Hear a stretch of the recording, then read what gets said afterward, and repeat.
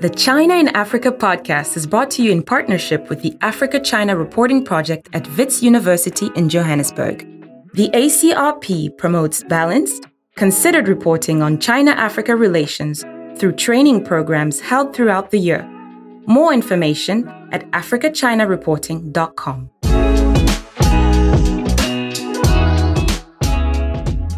Hello and welcome to another edition of the China in Africa podcast, a proud member of the Sinica Podcast Network. I'm Eric Olander, and as always, I'm joined by China Global South's managing editor, Cobus van Staden, joining us today from beautiful Berlin, Germany. A very good afternoon to you, Cobus. Good afternoon. Cobus, for much of the past year, regular listeners of the show will know that we have been talking about the sharp decline of Chinese lending to African countries that has been underway really since 2016, but has accelerated in the post-pandemic era. We've had a number of conversations with various stakeholders who've given it a name, the small but beautiful era. Small is beautiful, small and beautiful. I don't know how they want to call it, but basically the most important thing to hear that is small. The drop-off in lending, though, has been more extreme now than I think a lot of people anticipated, and we actually now know what it looks like. What does small actually look like? Well, it turns out that the Chinese Loans to Africa database that's managed by the Boston University Global Development Policy Center, they've just updated all the new information for 2021 and 2022, and it is very revealing. Let me just walk through some of the key findings that we're going to deep dive today and that I want to get your take on. In the 22-year period from 2000 to 2022, that's the latest data, 39 Chinese lenders provided 1,243 loans amounting to $170 billion. Altogether, they did that with 49 different African governments and 7 regional institutions. Now, just to put some perspective there for you, that $170 billion is about 2/3 of what the World Bank lent to African countries in that same period. So you can see the incredible outsized role that Chinese lending played throughout much of the early 2000s. Now, for 2021 and 2022, this is where it gets very interesting. Only 16 new loan commitments worth just $2.22 billion from Chinese lenders to African government borrowers. And this marks 2 consecutive years of lending to Africa below $2 billion. Now, let's break down those loans. In 2021, just 7 loans totaling $1.22 billion were signed. And in 2022, 9 loans at $994 million were signed. That is the lowest point in Chinese lending in 20 years. This is absolutely revealing.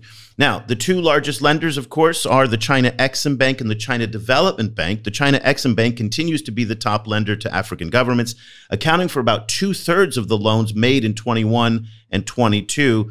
CDB provided no loans in 21, but did a small $14 million loan in 22 for a co-finance project. So, Cobus, this is a dramatic drop. This should be very sobering for African policymakers, who many of which still have not caught up with the realities of Chinese lending where they are today and are thinking that it's still 10 years ago. And this really puts a lot of pressure on Chinese policymakers in terms of where they're going to go to get financing, because China now is not in the business of making big loans to African countries anymore.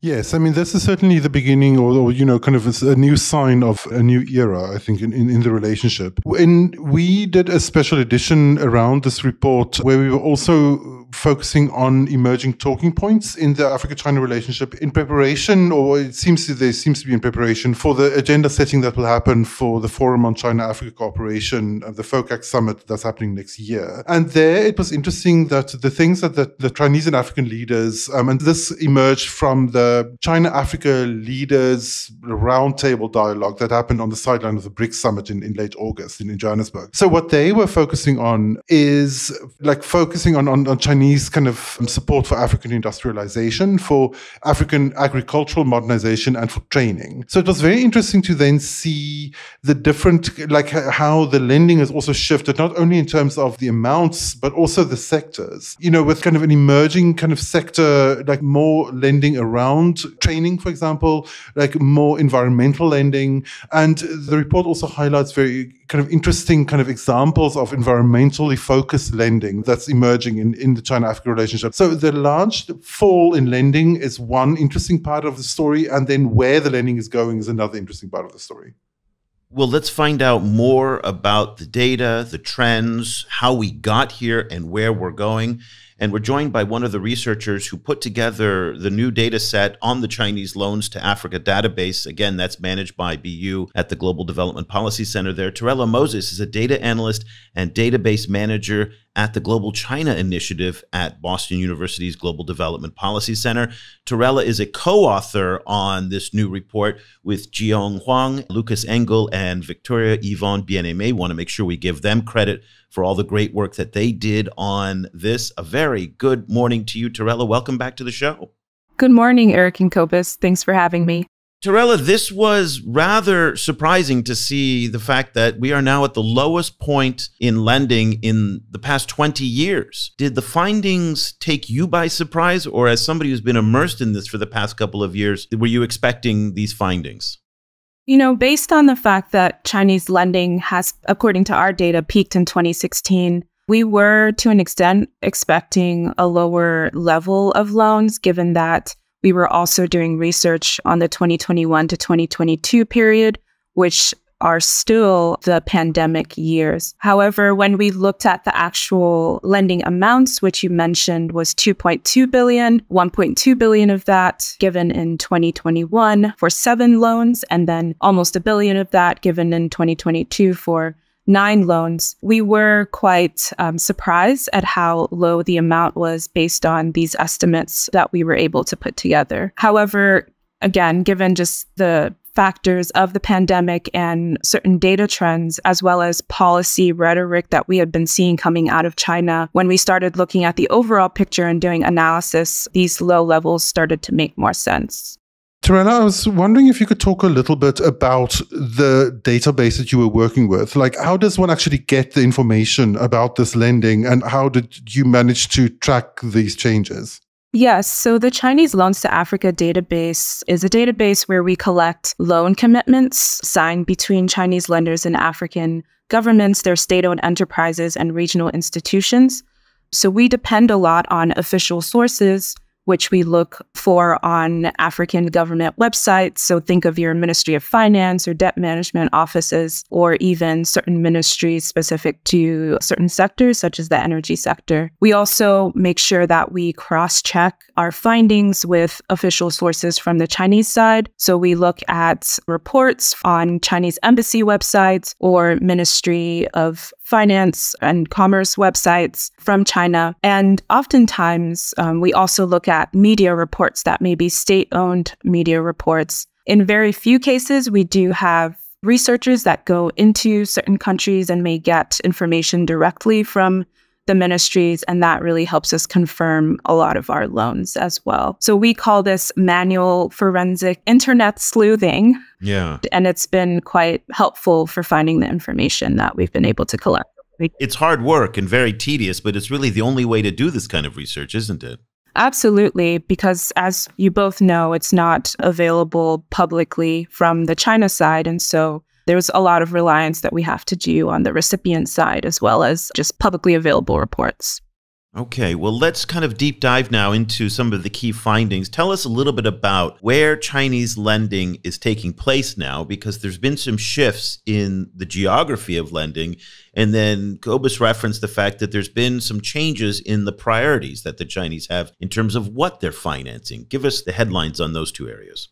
Absolutely. So I'll start from the borrower side. There were 8 African borrowers.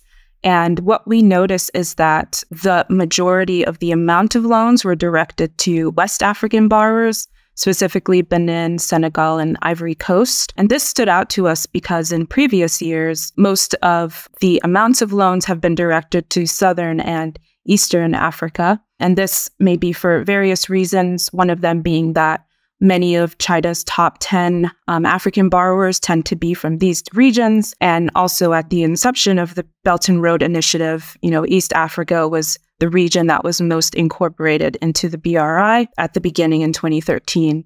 This has changed over the years. And we have seen in most recent years, Senegal hosted FOCAC in 2021. And generally, these three borrowers and just the West African region as a whole has borrowed less from China on the whole. And so it seems like maybe this may be a diversification of just exposure to certain regions as well. In terms of sectors, we have seen a continuous kind of financing for top sectors such as the transportation sector and the ICT sector. But some of the newer sectors to us for these 2 years that stand out include the environment sector, where we saw that in Senegal, we saw that the Chinese government provided a loan for kind of ecosystem resilience within a certain region to prevent desertification and really to address the lack of access to water that was affecting agricultural activities, the ecosystem, as well as socioeconomic activity. We also saw financing for an e-government project, which we've seen in the past before. And so it really exemplifies a continuous focus on the ICT sector. But then some other sectors also stood out, such as education, water, sanitation and waste, and even defense. So what struck me also was that in comparison to the 2000 to 2020 block of data and the last 2 years, before there was a lot of lending for energy, and the energy lending has essentially disappeared now. And in the report, there was a comment that this might be a temporary situation. So I wonder if you could clue us in a little bit about what the situation is with energy lending. Energy lending has historically received the most amount of financing from China, and much of that financing has been to fossil fuel heavy projects. And so with China's focus on this greener BRI, and it seems that across the global south where China has tended to lend, there has been an absence of this sovereign loan commitments towards energy projects.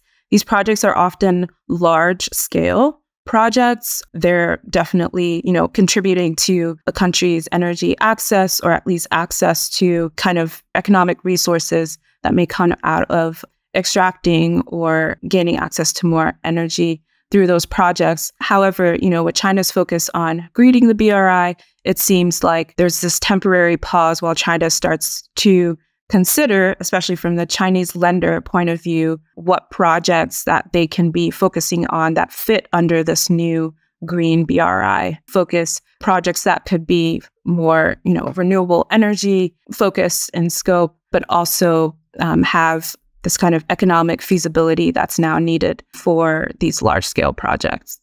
I'm looking at the data set and I'm looking at some of the historical information as well. So when we look back at the top borrowers in Africa from 2022, what stands out is either the countries were resource rich, so in this case, Angola or Cameroon, or they were strategic, such as Ethiopia or Kenya. And I'm still just trying to get my head around why the shift to these smaller West African countries like Ivory Coast. And again, this may not be part of the purview as a database manager, but it's just, do you have any insights as to what might be driving the shift to lending away from the traditional resource-rich or strategic countries to these smaller West African countries? Not to say that they're not necessarily, Benin obviously has resources, but they're not as strategic for the Chinese. I'm just trying to understand what the thinking might be. Yes, this was something that also stood out to us, because when we did our analysis of just focusing on top 10 borrowers, if you're able to read the report, you would see that there is a figure that we have where you see that lending just really appears flat. There's no increase or even decrease for any of these lenders in the pandemic year period. And I think the most prominent factor that we can attribute this to is the issue with debt within these countries. So, for example, if we're looking at Angola, Ethiopia, Zambia, and even Ghana, 4 of those countries were really involved in several debt negotiations, some that are still ongoing, and then debt discussions as well. So we know that Ethiopia, Zambia, and Ghana have been involved in discussions under the G20 Common Framework. Angola specifically received debt deferment from China during the debt service suspension initiative, but even beyond that period in time as well. And then several of these other countries were also participants of the debt service suspension initiative. or were in a state of high risk of debt distress that we think to an extent had an effect on the ability for these countries to take on new loans, but also for China to even supply those new loans. And I think there's a great example of this where we saw reports in Ethiopia of China Export-Import Bank pausing on providing at least disbursements for certain loans and then even settling on new loan commitments because there was concern about adding to Ethiopia's debt burdens.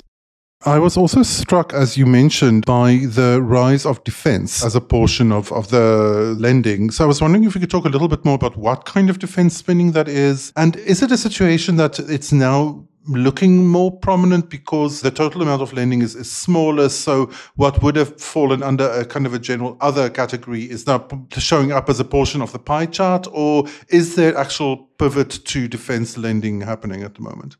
I think it's kind of the first that you mentioned, that because it's such a small amount of loans, these loans to sectors that we wouldn't normally focus on in the past just tend to stand out a little bit more compared to some of the other sectors that have historically received the most amount of lending from China.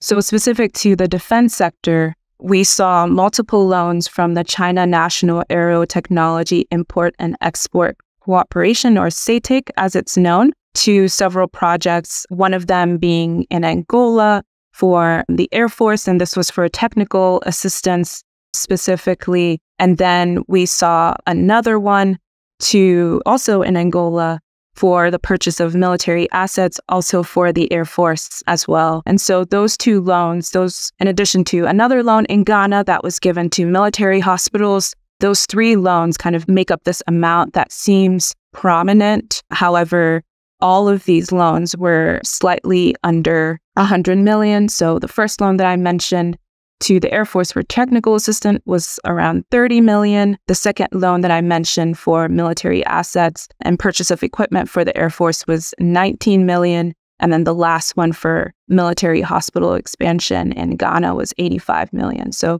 again, smaller in amount, but they tend to stand out given such low levels for these years. It's funny, when I saw those military loans being part of the equation, it made me think that in many ways, China is starting now to resemble Western governments, because the United States, for example, uses export credits and loans as well to support its defense industry. And in many ways, this idea that the first 20 years of the 2000s, that China surged up to 170 billion in loans, as you guys have documented so well, in many ways might be an historical aberration, and that China today is just going back to what a normal major power country does in its lending. And I'm curious to hear if the current state of Chinese lending, how different it is, say, from other major lenders like the Japanese, the Europeans, or the Americans. What does the profile look like in context? Yeah, great question, Eric. I think that at first, we have to kind of think about the answer to this question from where Chinese contractor as well as Chinese lenders' strengths lie. So as you mentioned, historically, financing has been to infrastructure-related sectors. This is, I think, directly related to contractor kind of strengths and being able to build roads and build airports and, contribute to rail infrastructure, for example. So we still see examples of that, as mentioned in 2021 and 2022 for the transport sector. However, some of this focus on education, on health, on financial services, and some of these ICT, for example, more so mirror those of the World Bank, for example. And even USAID. I mean, that's right out of the USAID playbook. Absolutely. And so these would be in the category of what we call soft infrastructure, which historically has been within the wheelhouse of the World Bank. And then, as you mentioned, some others in the US and Europe as well. So this move towards that, while still maintaining the level of expertise that they kind of have shaped within the infrastructure-related heavy sectors, I think is quite interesting to continue to follow and see how it compares to others. As Eric mentioned at the top, this trend in Chinese lending in official language has come to be known as small and beautiful phase or approach. So I was wondering, from now having immersed yourself in this data, what does small and beautiful look like to you from having looked at the hard numbers? Yes, so this was one of the things we decided to do to get a better context of the lens over time. And we looked at 3-year averages across multiple years within the data set. And what we found that is from 2017 to 2019, which are the pre-pandemic years, to the pandemic years of 2020 to 2021, average loan amounts dropped by 37%. We also saw the number of loans go from 184 loans to just 32 loans between those two separate time periods. So for us, what we're seeing when it comes to the small or beautiful, or small is beautiful, depending on who you are and how you want to use those terms. What we see when it comes to this approach is we're seeing less large-scale loans over 500 million. We're seeing more loans under 100 million as well, which slightly differs from, I think, what is typically under the small or beautiful framing, which is usually under 50 million. But we're seeing under 100 million, and then we're just seeing a less number of loans. I think a good example of what fits in the actual, definition that we've identified based on research of the small is beautiful approach is this co-finance project that CDB provided 14.74 million for in Senegal. It was for a waste management project. And what we found is that when they released a report about that loan, they said this is an example of a small is beautiful loan that is, meant to be beneficial for the host country. And so we continue to see an alignment with the data, at least with the rhetoric we keep hearing about small and or beautiful. So you hear us fumbling around with this small and or is but beautiful. And let me just explain a little bit about why that is. So the terms in Chinese are 小而美, 小而且美. And so that's small, moreover, beautiful. And it lacks precision and doesn't translate very well. Some people have translated it as small and beautiful. Others have translated small but beautiful. Cobus, you remember we had Edwin Lee, who was a Beijing-based project finance attorney, and he insisted on small but beautiful. And the idea here is that these projects, as Tarela pointed out, are small, which is defined as sub $50 million, or beautiful. And beautiful in this context may be larger than $50 million, but it's got buy-in from the local community. It has a high ESG rating, that's the sustainability and green rating, or it is politically important to the Chinese, and so therefore is accepted as an exception to some of the other rules on financing. And so those bigger projects we're seeing out here in Southeast Asia and Central Asia. And I guess, Tarela, this brings up the point, and I'm not sure if you guys at BU have this visibility, but I'm going to ask the question anyway, is that we've seen this dramatic plunge in lending both in Africa, also in the Americas, and your colleagues at BU have also been tracking lending in the Americas. How does this compare to, say, here in Southeast Asia or other parts of the world, maybe even the Middle East, where Chinese interest is considerably higher? And we're still talking about big railway programs. When the Vietnamese Prime Minister met with Prime Minister Li Qiang just last week, they're talking about building a big high-speed rail between Vietnam and China. These are conversations that don't happen anymore in Africa, but they're still happening out here in Southeast Asia. I'm wondering if you have any visibility about the context with which Africa lies in terms of Chinese overseas lending more broadly. Absolutely. I think I can talk from specifically the development finance institution lens, so the Export-Import Bank of China and China Development Bank lending lens.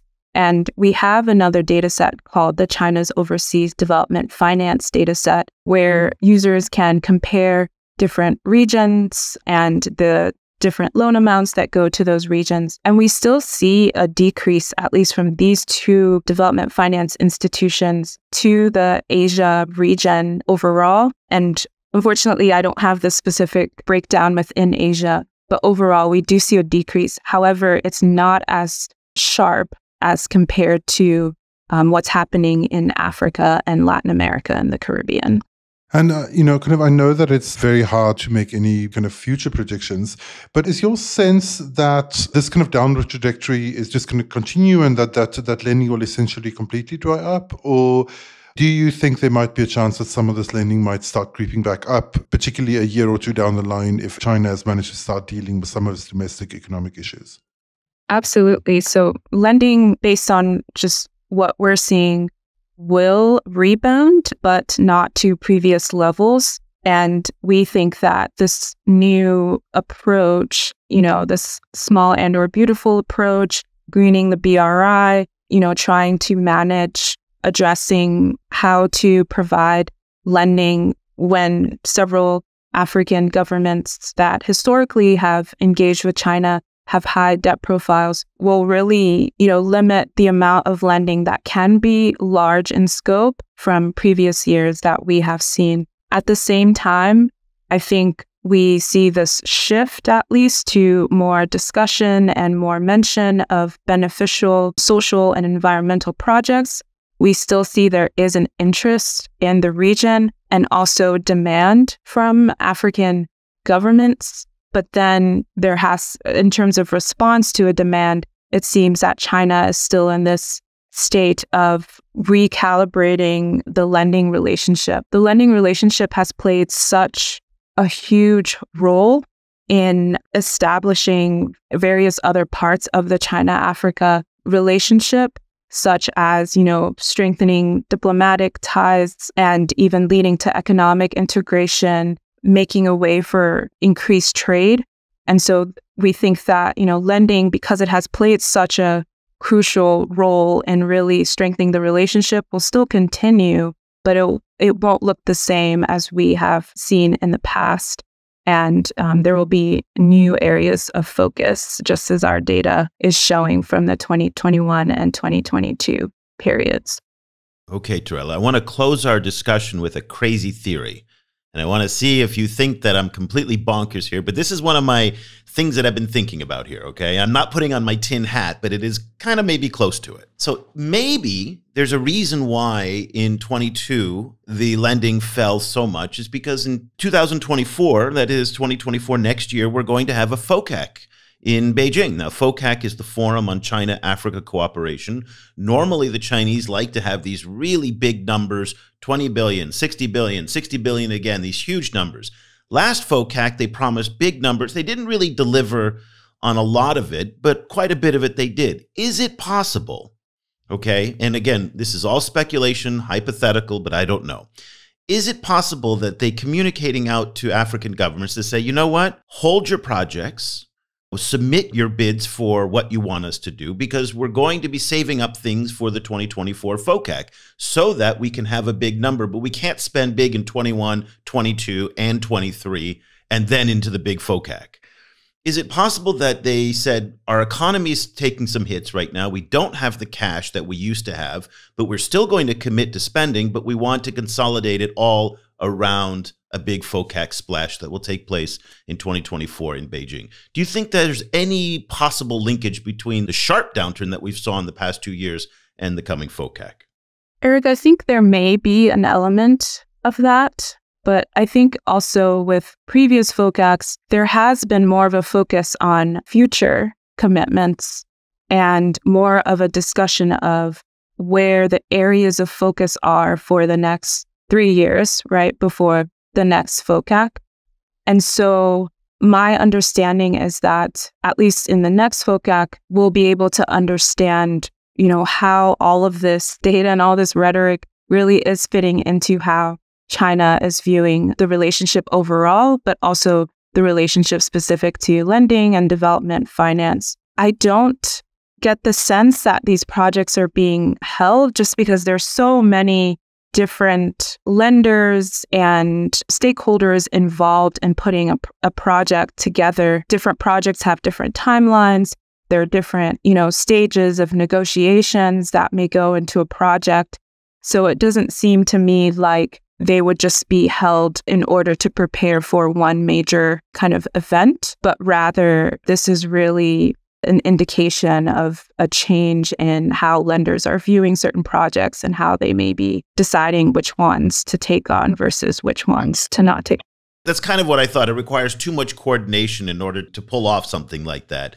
Listen, everybody, if you are following the China-Africa relationship, even cursory, you need to read these reports. You need to understand the data. I'm going to kind of point everybody into 2 points now. Smaller and greener, new data reveals a shift in Chinese loans to Africa. That is the main policy brief by the Boston University team, led by Tarela Moses and joined by her co-authors as well, Jizhong Huang, Lucas Engel, and Victoria Yvonne Bien-Aimé, who all work together collaboratively on this new update of the data set.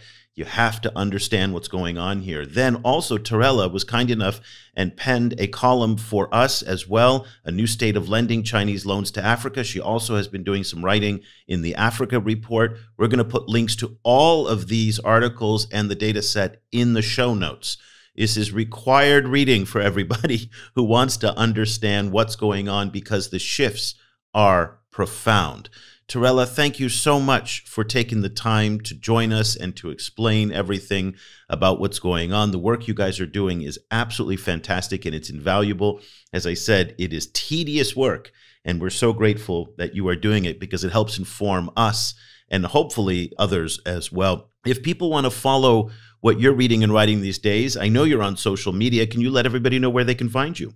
Absolutely. You can find me on X now, as it's called, at... That is what it's called. It sounds weird to say, but that's what it's called. Does sound very weird.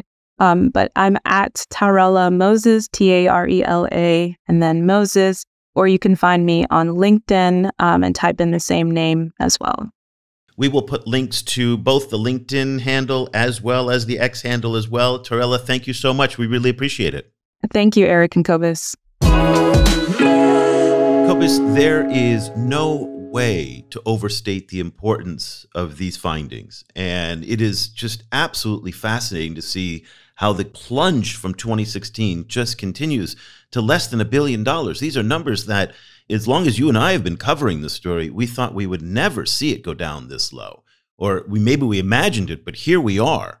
And this is a reality that I'm not entirely sure that many presidents and prime ministers across the continent have fully woken up to, because we continue to hear them talk about China funding railroads and ports and big, large-scale infrastructure projects, that they haven't gotten the memo about the small and beautiful era that we're in today. More importantly, though, is on the Chinese side, it seems absolutely foundational to the China-Africa narrative that loans have been part of what they do. And they're going to have to completely reinvent their talking points and their engagement strategy, because absent loans, this is what a lot of people have associated with China-Africa. And you've talked about this in some of your analysis this week, and Tarela referred to it in some of her comments as well, that this is a shift both for the African side, but as much for the Chinese side.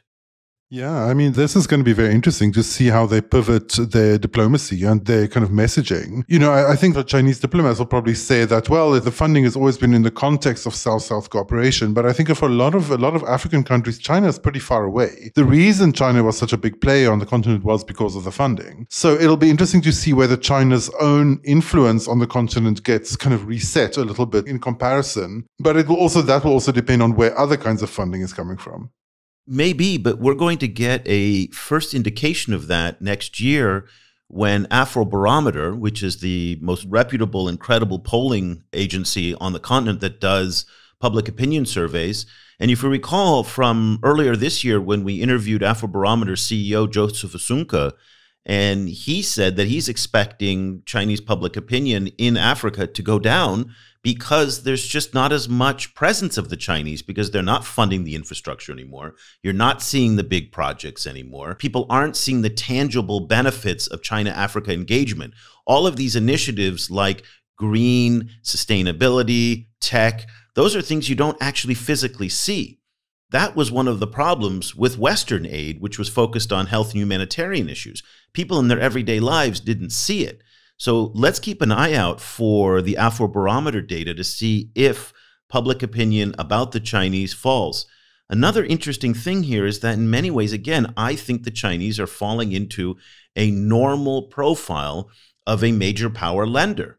And these past 25 years were just historically exceptional, that they were just flush with cash from this amazing economic boom that they've had for the past 40 years. We've never seen economic growth like this in human history. It occurred faster and improved the lives of more people than any other period in human history. But that means that this exceptional period in Chinese economic growth is over now. China's economic development profile looks a lot more like that of a major power, of a more mature industrial economy. So 1, 2, 3% growth a year. And so they're not going to be shedding off all this cash that they have to find something to do with. So those days are over. We're in a structural change now that will never come back again.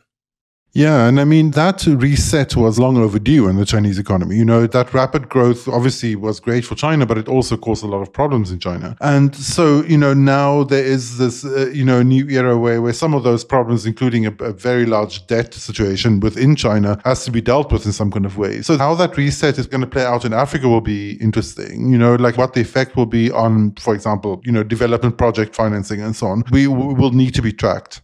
I wonder if African governments will continue to be as deferential to the Chinese in the future if there is no connection to money the way there's been. Now, again, I don't want to say that China-Africa relations in every sense are purely transactional. It's far more complex than that. This is a multi-layer, multifaceted relationship between African countries and China. However, at some level, there is this idea that there's a big pot of gold on the other side of the Great Wall. And I wonder if that sense that, the Chinese don't have the cash anymore, so maybe we don't have to be quite as deferential to them on certain issues, those red line issues, or maybe people will see that our interests lie with other powers that may not be aligned with the Chinese. And so will the politics change, do you think, 5, 10 years out from now, if money is not the major linkage between these African countries and China? Quite possibly. I think the politics will definitely change, but that doesn't necessarily mean it will simply be a reset to mostly Western influence. I think the landscape of influence will get a lot more complicated, not least in part because, obviously there's many Chinese actors and many Chinese, channels of capital. So it's not necessarily that Chinese lending itself is drying up, but that, that the Chinese lending landscape is changing a lot and so on. But there will also be a lot of other actors emerging. So, it'll be a more crowded field, I expect. So it'll be fascinating to see how it develops. Well, let's stay with the debt story, but move on to a few other headlines that crossed over the past week. Zambian President Hakainde Hichilema spent 6 days in China last week. Looked like a wonderful trip. I mean, beautiful trip. He went to Shenzhen, and then he went sightseeing through Fujian. And then he went to the kind of, the founding of the Communist Party areas, and he did Huawei and CATL and BYD. And I just wonder when these African presidents like Hichilema, but also Felix Tshisekedi as well, they go for a week-long trip. And you don't see this with other presidents and prime ministers. Like the Europeans or the Americans will fly in for one day and then fly back out. So I always find it so interesting that they spend so much time, and they spend time, again, on these what look like sightseeing cultural excursions rather than what's going to actually be benefiting their countries on a business trip. It always just kind of, I find it remarkable. However, that being said, Hichilema comes back and he says, hey, I had a great time. This was wonderful. We want in Zambia to follow the same economic trajectory that China faced and China, succeeded in. All that's great. Okay, fine. Now, what actually came out of this trip? And I was really trying to understand. There was an upgrade in diplomatic relations to, the Chinese have all these hierarchies of diplomatic relations, strategic, comprehensive partnership, comprehensive partnerships. I mean, all these different levels. I'm not entirely sure that makes a huge difference. Sure, okay, they got an upgrade in diplomatic ties. They signed 6 MOUs, but MOUs, right? I mean, who knows if those things come through or don't, right? They're not binding agreements, they're not contracts. And so effectively, here we have another African president going to China and coming back with a pat on the back and a thank you for visiting us. What he didn't come back with, and what everybody wanted to see, was did China publicly commit and ratify the June debt restructuring deal? This was the deal signed back in June in France with the major creditors that they all agreed to in principle, but now needs to be ratified. And the Chinese could have sent a signal to the markets that said, yep, we've signed, we're on board. They didn't get that. And I think to myself, why in the F did Hichilema go to China without getting a guarantee that he was going to get that? I just don't understand these things. Like, why are these guys going for 6 days and they come home empty-handed effectively? I know he got some promises of a smartphone factory. He got some promises of an upgrade in diplomatic ties, but you can't eat that. Okay? Those are promises in the future. He needed that deal, and he needed Xi to convey to the markets that this thing is moving forward, and it didn't happen. So I don't know if you have any other insights on that, but I was baffled by that. No, I was similarly kind of wondering the same thing. And for such a long visit, it seemed very underwhelming in terms of returns. And at the same time, it raises worries about what's really going on with the debt deal. Like, what don't we know? Like, what's still undecided? Nothing is going on right now. I mean, it's stalled. Honestly, the people advising these presidents and prime ministers are terrible. Really, really bad. They're getting terrible counsel, really. They don't know. I mean, because you can see what success looks like, okay? Look at how the Vietnamese are negotiating with the Chinese.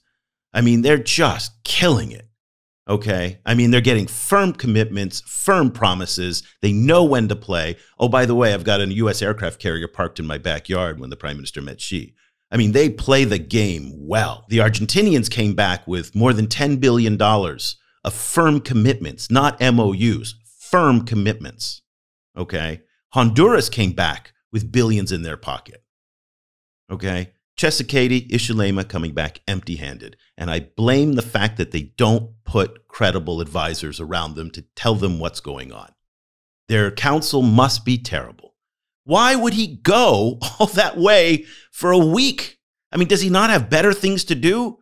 Or tell Xi, like, listen, guy, you're going to have to, help me out here. I've got a re-election campaign in 3 years that I got to run. I need to give my people something. And in order to do that, I got to get past this debt restructuring. And you are critical. So either you sign on the bottom line, or guess what? I'm going to head over to Washington. They don't play like that. And I don't get it. I mean, I'm just baffled by it. A couple other headlines very quickly here. Number one, we got reports this week that the cost of debt servicing in both Uganda and Angola, servicing Chinese loans, has skyrocketed, in part because of the declining value of local currencies. And this has been one of the issues that has been a major frustration among many developing countries and prompted a lot of countries to want to join the BRICS. And all that talk about creating a new BRICS currency, well, in part because they hate the fact that they're reliant on the dollar. Well, because interest rates are high in the United States, the dollar is forcing a lot of these local currencies to devalue, and that's pushing up the cost of borrowing. So there's been a major, major jump in the cost of borrowing in both Angola and Uganda and many other countries, adding on to their woes already. But what precious few dollars they have is now leaving the country and heading out to service a lot of those debts. We also got a report today that we showcased in the newsletter from our friend of the show, Professor Tang Xiaoyang from Tsinghua University. And he gave a presentation to mark the 10th anniversary of the Belt and Road Initiative at Fudan University over the weekend. And it's very interesting. And he makes, in many ways, the most articulate case to push back against the debt trap narrative. He says, the debt trap is not actually a Chinese issue. The debt trap, okay, not surprising, he blames the U.S., but his reasons for blaming the U.S. are actually quite interesting, and I'd like to get your take. It's not a new take, Cobus.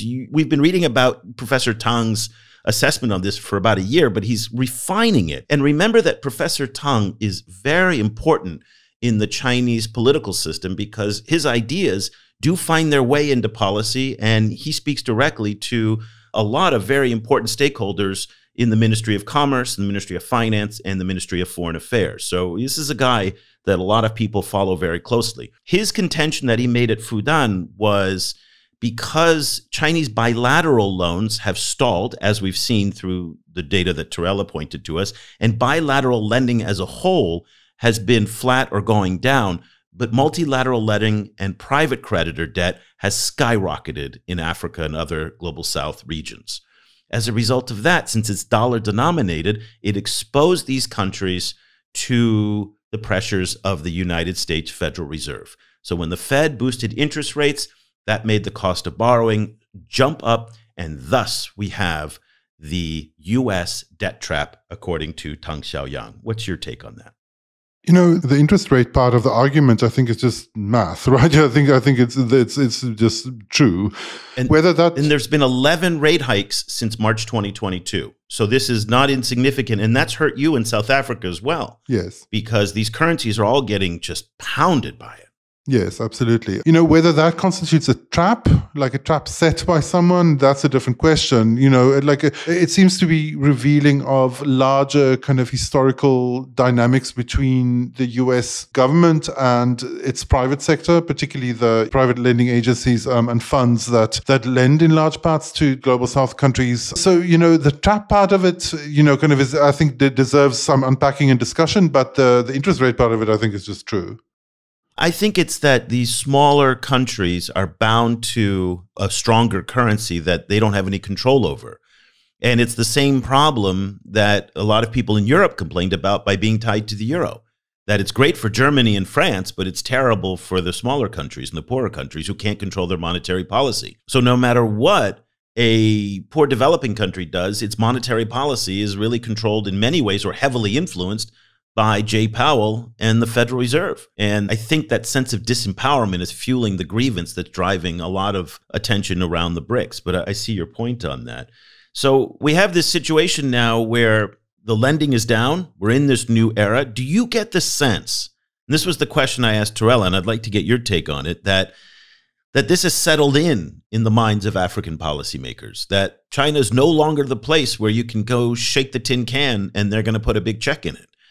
Do you get the sense that in Nigeria, in Kenya, in Egypt, in South Africa, and elsewhere, that the Chinese are going to be the place to go to for financing projects? You know, on the one hand, I agree with you. I do think these leaders don't have the kind of advice that they could use necessarily. But I think it is also important to differentiate between what they say and what they believe. But how do we know what they believe? Well, no one knows what they believe. But there could be all kinds of reasons for saying it, right? Including possibly trying to put pressure on other financiers to play ball with bringing financing, or publicly kind of drawing attention to China's failures of financing, or simply, you know, kind of like different kind of domestic political reasons to do so, you know. So it's not, because they say it doesn't necessarily mean they mean it, or it doesn't necessarily mean that they believe that they're going to get the money. So maybe they do, but I think frequently they're just saying it for other reasons. You know, African political discourse is always very coded. And a lot of these things are, you know, messages or, you know, play in the domestic political sphere. So it's always a lot more kind of like murky in terms of what the actual dynamics are. And it's also going to be murky in China as well. All week since BU has released this data, not one single mention in the Chinese press, no discussion of it on WeChat, no discussion of it on Weibo as far as we could see. And that is problematic too, because when you get into discussions with Chinese analysts, stakeholders, even Twitter discussions and things like that, the Chinese side oftentimes is coming completely blind because they don't see this data. It's just not talked about publicly. I'm sure people like Professor Tang have access to it and they focus on it, but in the broader discourse, they don't have it. And this, again, is going to be one of the challenges for the Chinese to update their talking points. And they're going to be surprised oftentimes when they speak with outsiders. They say, well, you're not lending to Africa anymore. And they're like, what? I didn't know that. And literally, there's an information blackout on some of these things. The interesting part of this is that also it plays well for the United States, I think, because the United States now is starting to step up its development finance through the PGI, through IMEC, through Global Gateway. I mean, we can go through all these different acronyms and different initiative programs, but the United States does seem to be putting out more cash now than the Chinese do. And so maybe they stand to benefit from some of the goodwill that the Chinese picked up over the past 20 years, now that the U.S.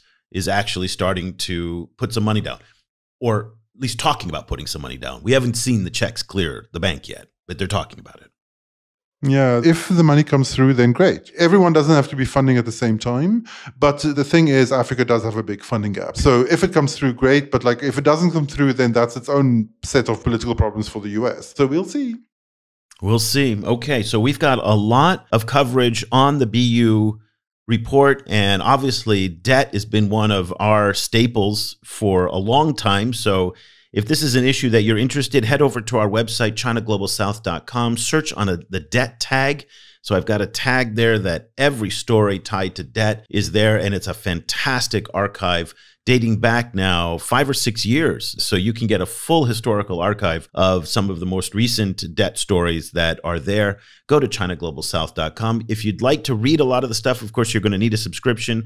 That subscription supports the independent journalism that keeps us going every day. And we can't tell you how much we appreciate all of our subscribers and our Patreon supporters for making this show and all the work that we're doing at CGSP possible. If you'd like to subscribe to receive the daily newsletter and all of the great research that we're doing now, go to ChinaGlobalSouth.com/subscribe. You'll get a free trial for 30 days. And then after that, it's a very affordable rate. So go ahead and just try it out. If you are a student or a teacher, send me, Eric, an email at ChinaGlobalSouth.com, and I will send you the links to get a 50% discount for your subscription. So that'll do it for this edition of the China in Africa podcast. Cobus and I will be back again next week with another show. For Cobus van Staden, I'm Eric Olander. Thank you so much for listening.